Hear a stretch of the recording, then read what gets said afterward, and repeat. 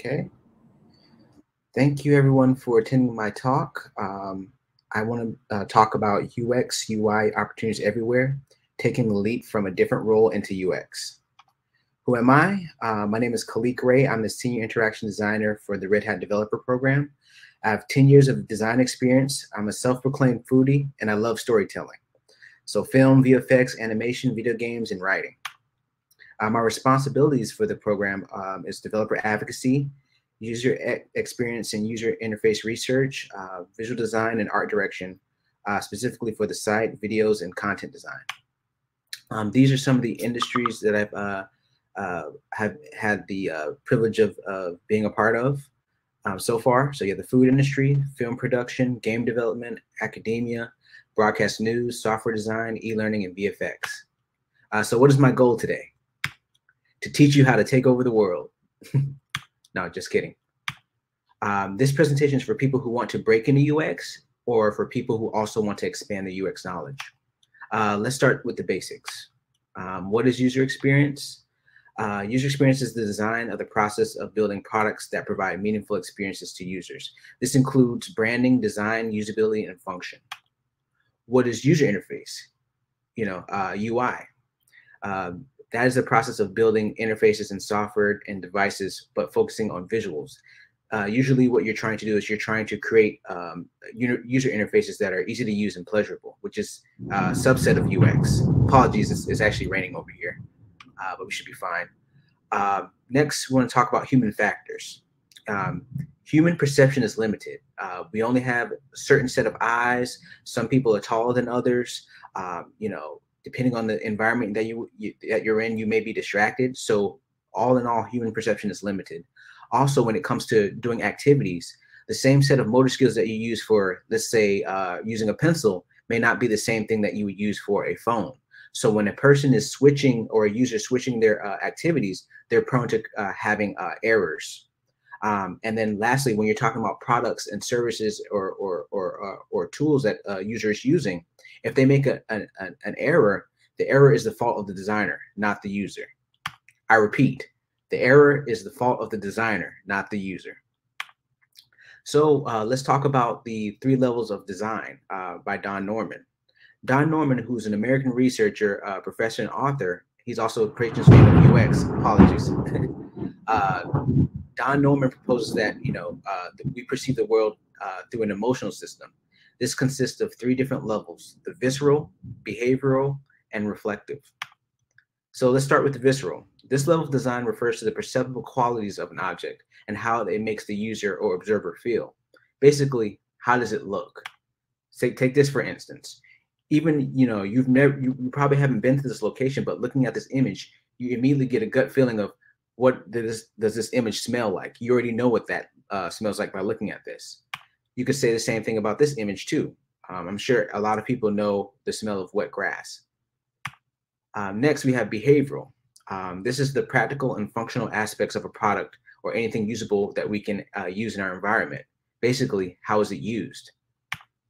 Another example, going back to the visceral level, you have here, this is a car. Yes, it looks nice, but truly the only way you can test to know if a car works well is if you drive it. Next, we have reflective. This considers the rationalization or intellectualization of a product. Can I tell a story about it? Does it appeal to my self-image or to my pride? Basically, at the end of it all, once your user uses your product, how does it make them feel? So for instance, if you've ordered a meal and it came on time and it was delicious and it was warm and you loved it, you're more likely to buy from that same restaurant or use that same service. And so that's what you want to keep in mind when an end user is using or trying your product. How does it make them feel afterwards? So why is UX and UI important? It creates outcomes. For example, if you don't have a hands-on developer experience for your users, you're going to have less developer engagement.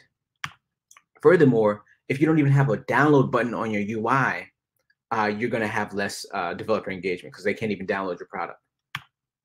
Both outcomes are facilitated by user experience and user interface. Furthermore, it's more than decoration. User experience defines KPIs key performance indicators so that we can improve experiences. User experience also is inclusive of not only the user, but also the stakeholder as well. For instance, many people think of that UX is a relatively new field.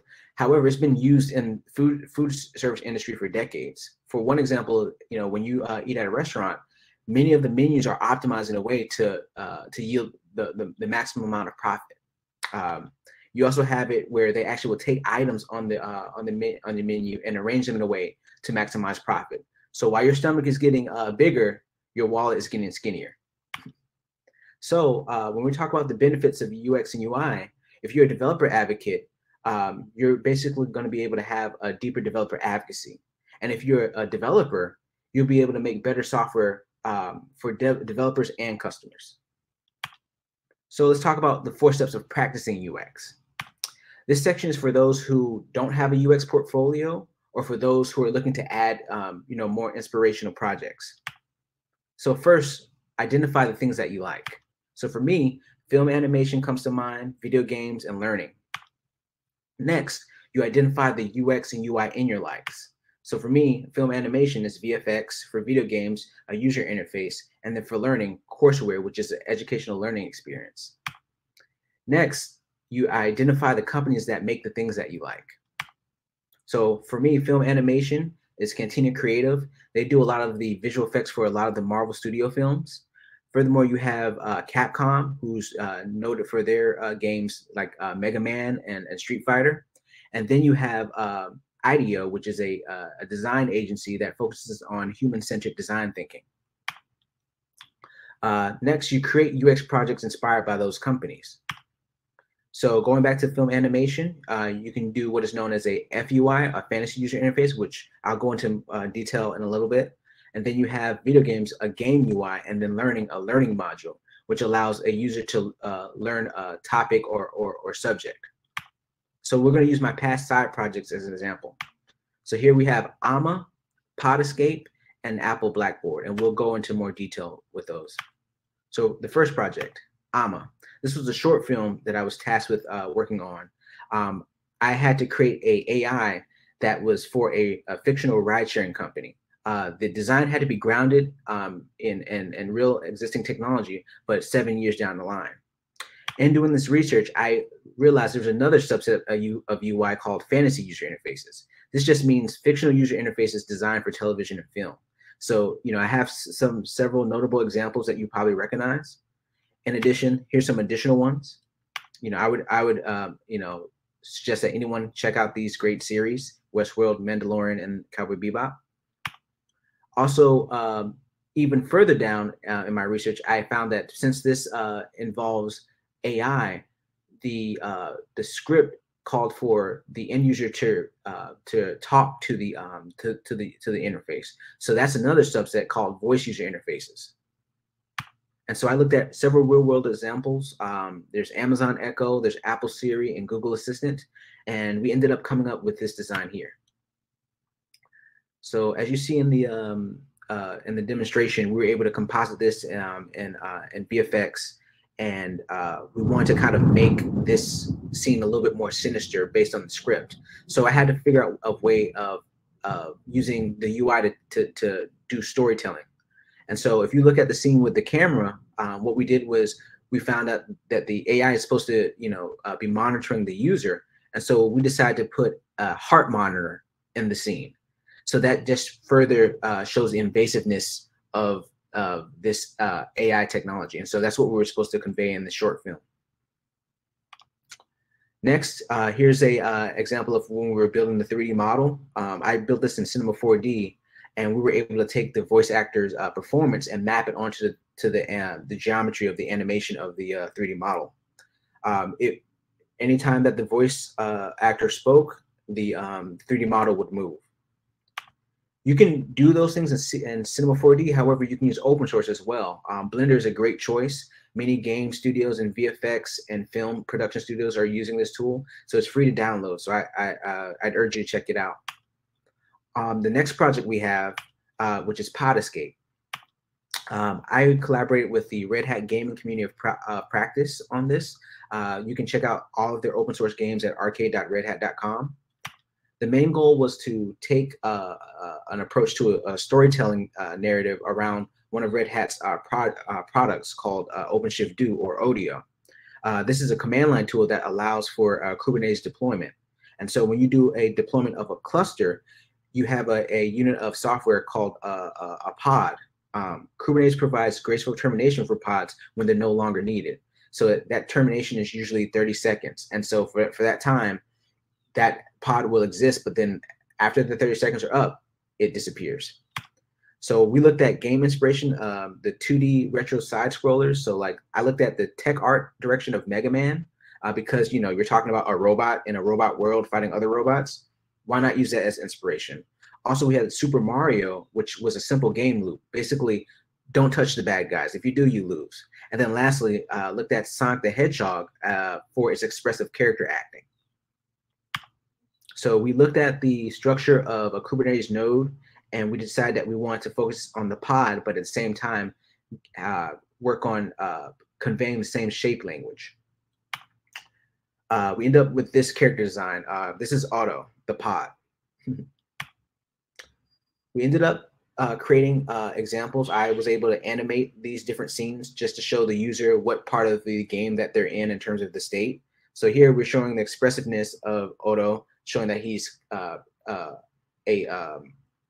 program that basically is created by multiple containers. Then we have the character in idle animation, and then here's a death animation as well.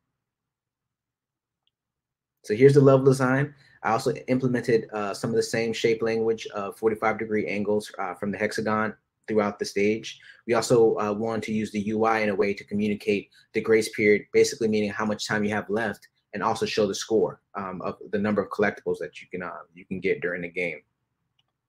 Here's a test build of it. It was fun getting a chance to see this go live because this is really one of my first main games that I've actually worked on in an open source way, and so it was really inspirational for me. Next, we were talking about some of the open source tools that were used. Some of the vector art you can use Inkscape for that. It's free and open source. You also have GIMP that helped and aided in us being able to edit some of the animation frames within the character states. And so you can use this. This is basically like the equivalent of Adobe Photoshop, but open source.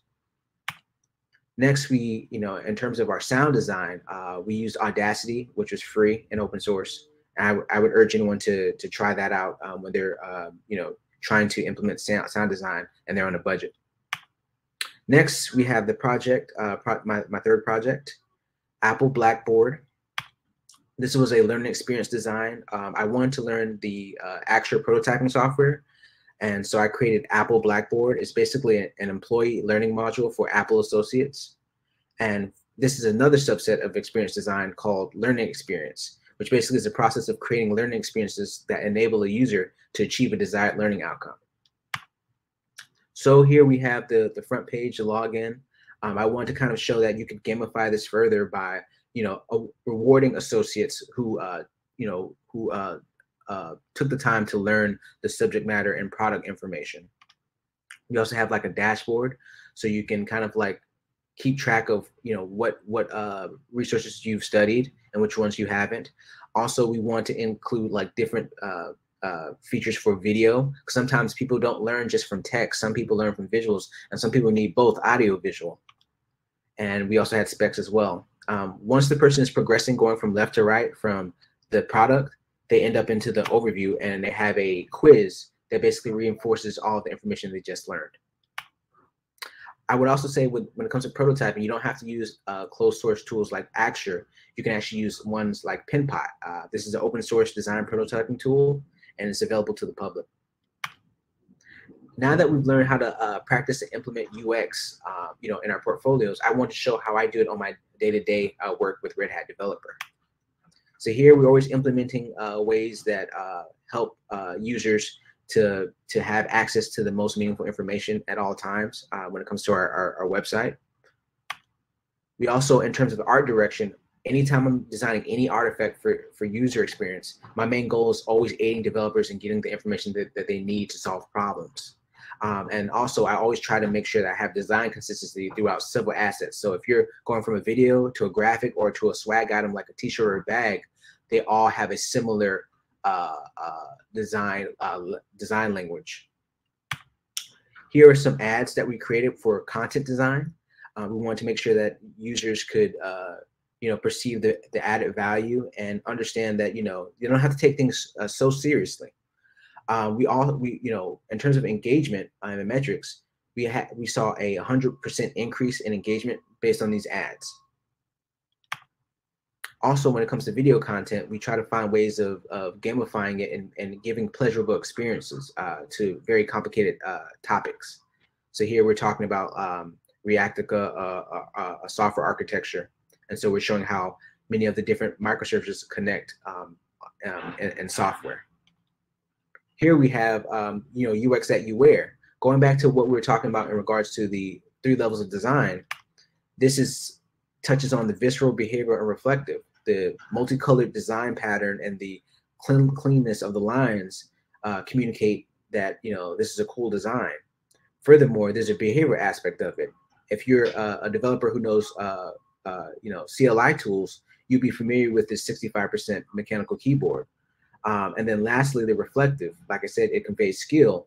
Not only the best of us can actually use this keyboard. Next, we have UX that you can read. For these book covers, I actually had to sit down and install a Java framework, Quarkus, onto an IDE, and I got a chance to see how it worked and use its tools, the live reloading feature. And so I wanted to feature it in the practicing Quarkus. And so I used the speedometer as a metaphor for that. Its speed. And then when we're talking about the understanding of Quarkus, you have to look under the hood. So I use that as a metaphor as well, like for the engine. Final tips that I can give, get passionate about UX tools, prototyping, Figma, Sketch, Inkscape, Penpot, whatever, pick your poison. But I will say too, if you don't have any access to that, you can always use a pen and paper. There's also animation. I like Blender because right now that is becoming one of the major tools of choice. You also have for augmented reality and VR, OpenXR, Adobe, GitHub. There's many projects up there to experiment with. For game engines, there's Godot, which is open source. There's Unity, and then there's Unreal.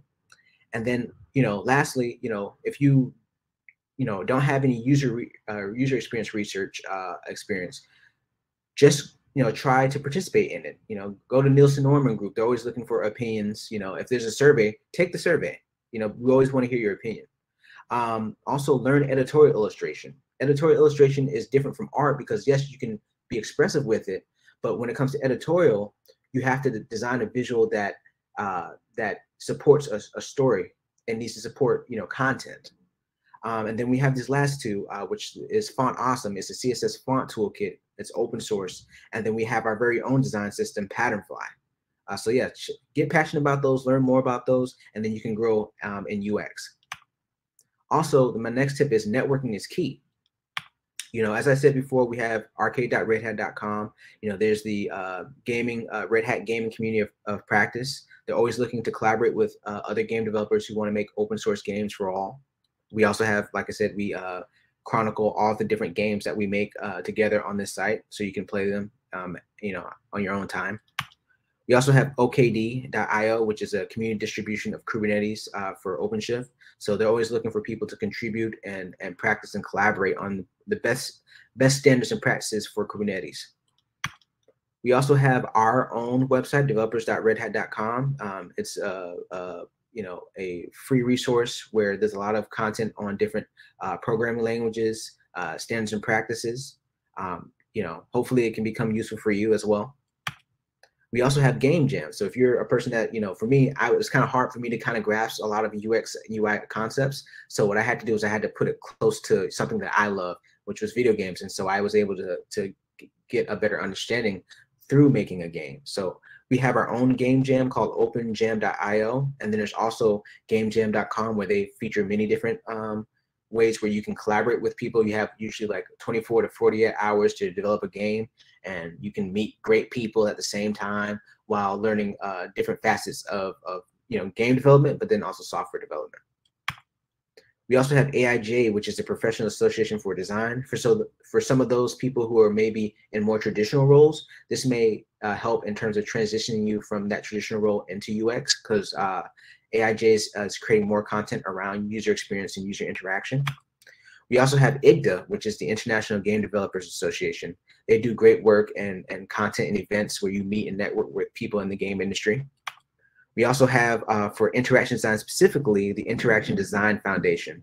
They're the leading open source repository for user experience literature. You should check it out to read and gain more knowledge. They also have UX courses and boot camps to increase your proficiency in user experience and user interface design. There's also the User Experience Professional Association. This is an international organization. They have many chapters. So, look online and see if you can find your local chapter and get involved.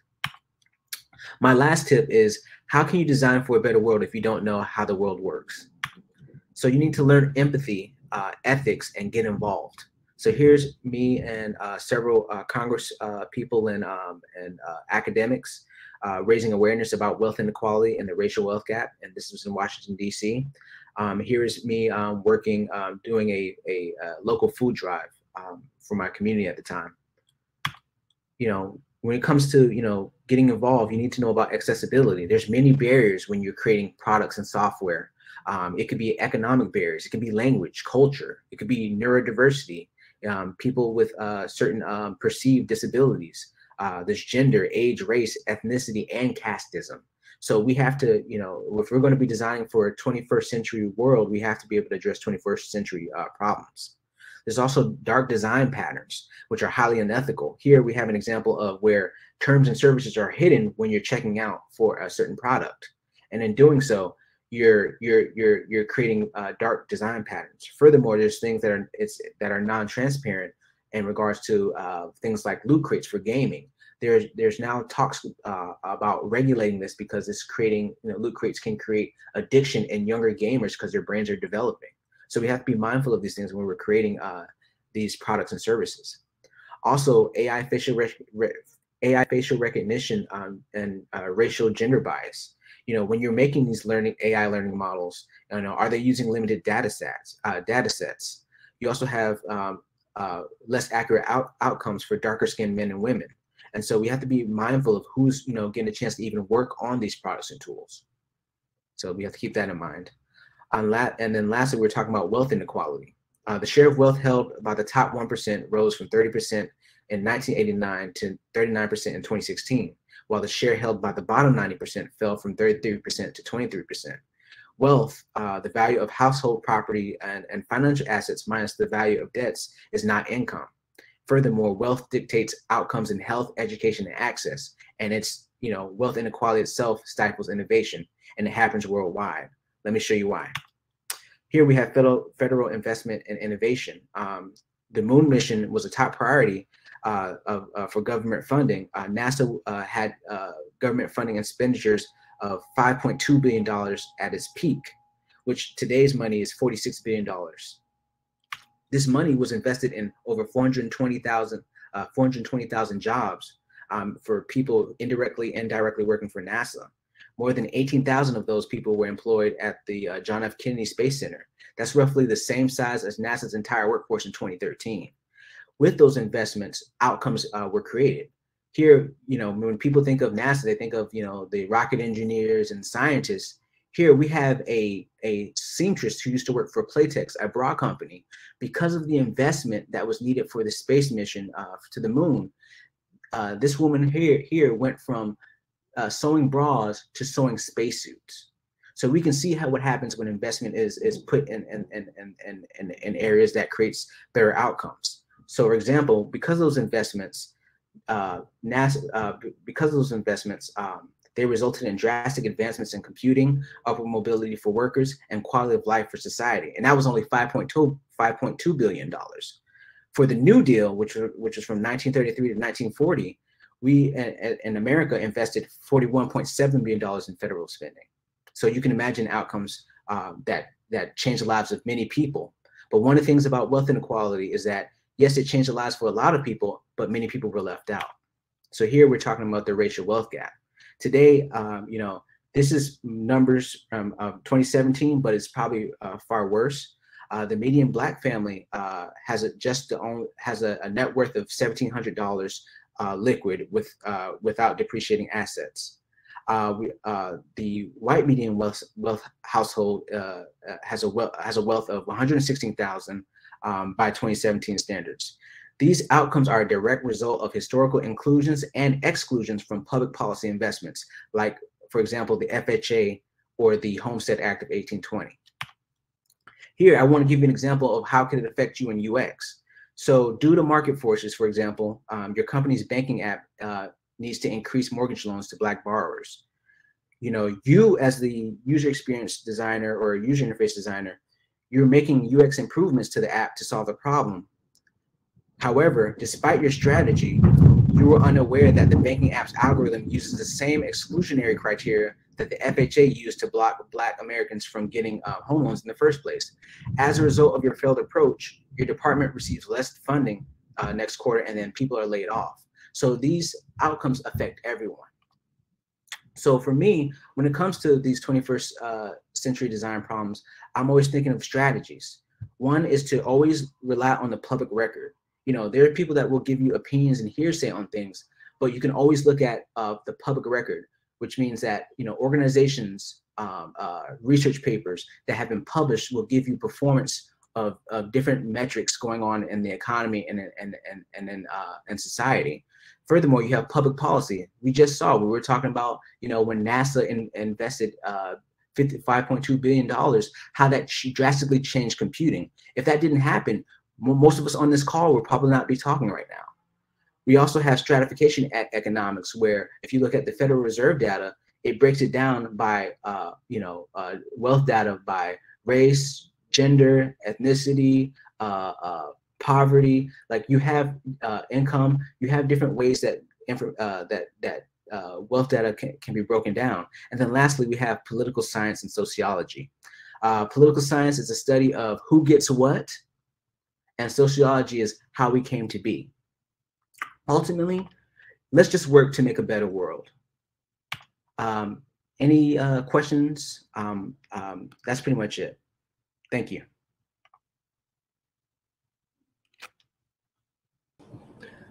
Thank you so much for that very informative presentation. We have a couple of people asking for a link to your slides and resources. What I would recommend is adding these links to the chat, of course, and as well as to your Shed profile. So if anybody looks you up in the DevConf schedule, they will be able to access these resources. Okay, so just add it to the chat. And the Shed, like the Shed.com profile that you use.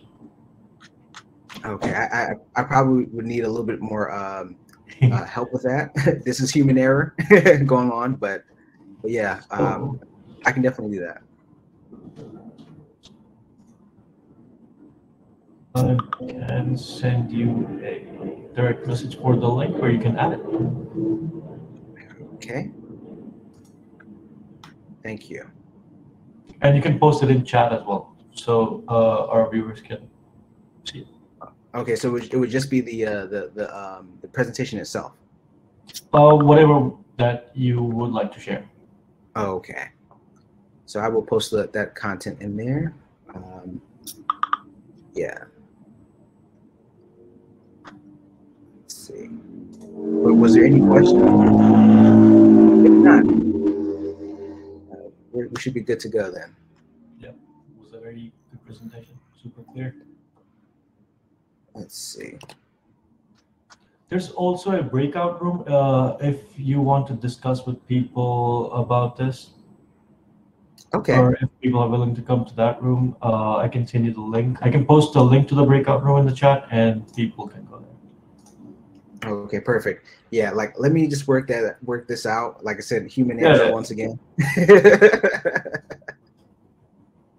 So we'll do that. If there's was there any additional questions or anything? I do not think so. No, I don't see anything. Okay, perfect. So, okay, well, let me know what we need to do next. I just wanted to come in and hopefully this presentation was helpful. I really liked it. I enjoyed it thoroughly.